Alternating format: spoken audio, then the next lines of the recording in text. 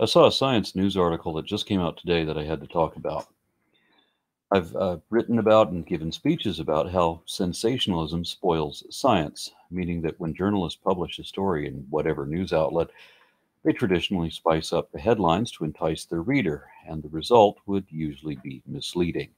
Like how every fossil ever found typically results in a headline saying that it caused scientists to rethink their theories or something along those lines, even when the find is exactly what the scientists expected and predicted. But having a headline that says that, mounting evidence continues to confirm the status quo isn't going to sell the story. It has to be controversial somehow. So they say something like this instead. But what does that imply? That a theory is just a guess, no more than baseless speculation like religion is? Because that's what religious people think whenever they see a headline like that. What does it mean when scientists rethink their theories? Is it that this new information means that the theory was wrong? By which, in this case, we mean the theory of evolution is wrong? The one and only scientific explanation of biodiversity? That's never been the case in any instance I've ever seen where this kind of headline was used, but that's what the uneducated laity always thinks it means. And I know because they keep throwing things like this in my face, not having any idea what the articles they're citing actually say. Then the story itself may be misleading too.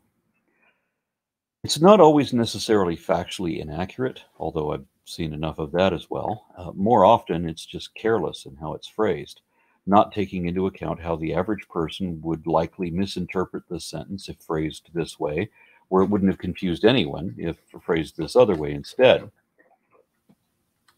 Usually this is the fault of journalists who don't understand the science because they're not trained for that, because they're usually writing for the popular press, where the primary goal is to make an inviting story for the reader, who probably doesn't understand science either. But the article I'm talking about today didn't come from some tabloid, nor was it from one of the pop sci mags like National Geographic or Science Daily. No, this was no less a source than Science Magazine, the online version of the respected peer-reviewed scientific journal, which makes this especially annoying, at least for me.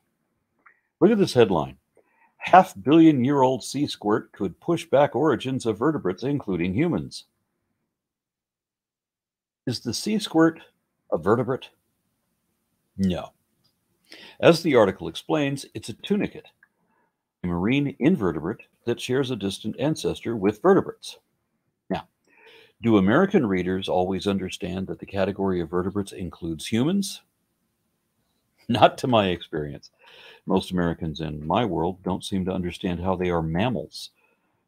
And many of my countrymen are more likely to read this as implying that whatever a sea squirt is somehow pushing back the evolution of humans, the genus Homo and specifically sapiens, by a half-billion years, as if our species is supposed to be a half-billion years old because that's how old this fossil is, at least according to evolutionists. Yes, one would have to be pretty stupid to misinterpret this that badly, but you probably know someone who definitely would misread this that way. Never underestimate the potential stupidity of the willfully ignorant Americans, at least half of which are science deniers of one form or another, creationists, flat earthers, anti-vaxxers, and so on. It's a shame that we were once the leaders in scientific exploration, experiment, and discovery, but now the level of scientific literacy is so low that it makes the title of this magazine look like an oxymoron. An oxymoron is a figure of speech that has two contradictory or opposite words appearing side by side. Those words don't even go together. It's like military intelligence. Jumbo shrimp. Scientific American. Now look at the quote below the headline. Rare fossil looks like it died yesterday. That was meant to show how this fossil was very well preserved. But we all know someone who would say that it means that it did die yesterday, or that at least it died relatively recently, at some point within the last 4,500 years since Noah's flood. But that's just the quote. Deeper in the text, we read how this exquisitely preserved 500 million year old fossil is a dead ringer for some tunicates today. All that means is that it has the diagnostic characteristics of that clade. Two siphons to filter the organic particles of the water and complex musculature controlling the siphons. You could say the same about another 500 million year old fossil from another group of Cambrian chordates that are even more basal to vertebrates. We could say that Pikaia, for example, is a dead ringer for some chordates today, in that it has a spinal cord wrapped in hypaxial musculature, just like humans still have. So this does not mean that tunicates have not evolved over time, though many Americans will interpret it that way. Even though the article also explains that there is now a few thousand species of tunicates occupying nearly every ocean habitat all around the world, so they've obviously been around for a while. The article even mentions a Precambrian precursor in the form of a 520 million year old fossil that is tunicate-ish, but that it is still distinctly different than anything alive today, just as we would expect, right? But that's not how the average man on the street would read it.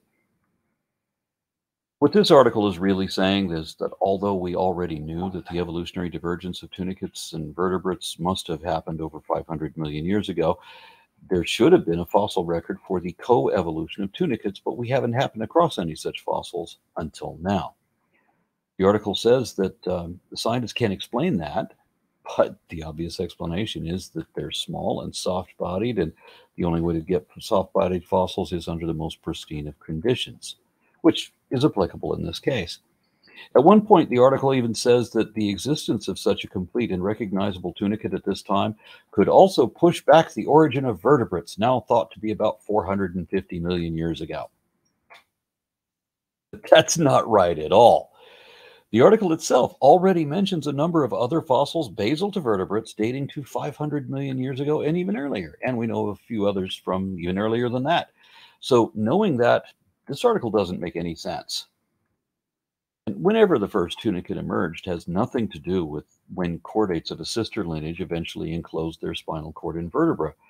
That can only be determined by other fossils, like Hycoichthyes, which was discovered at the end of the 20th century, so it's been a few years. We've known about that one. And they already possessed rudimentary vertebrae by at least 518 million years ago. Sadly, the real value of the reported tunicate fossil in this article and its importance and how it relates to the evolution of vertebrates is sadly muddied by how sloppily the article was written. Because if you don't already know better than what the article says, you're gonna get confused.